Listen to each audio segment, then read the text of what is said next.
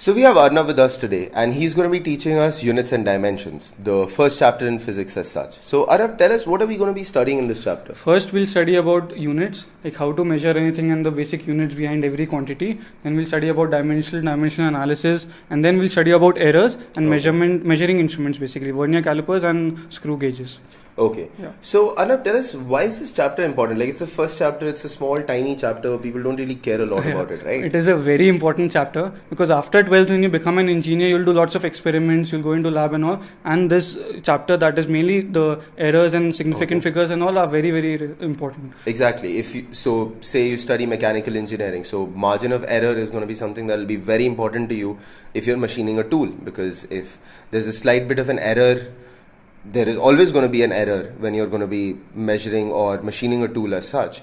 But if you don't know what the error is, you won't be able to account for it in the other moving parts around it, and you could mess up an entire moving object.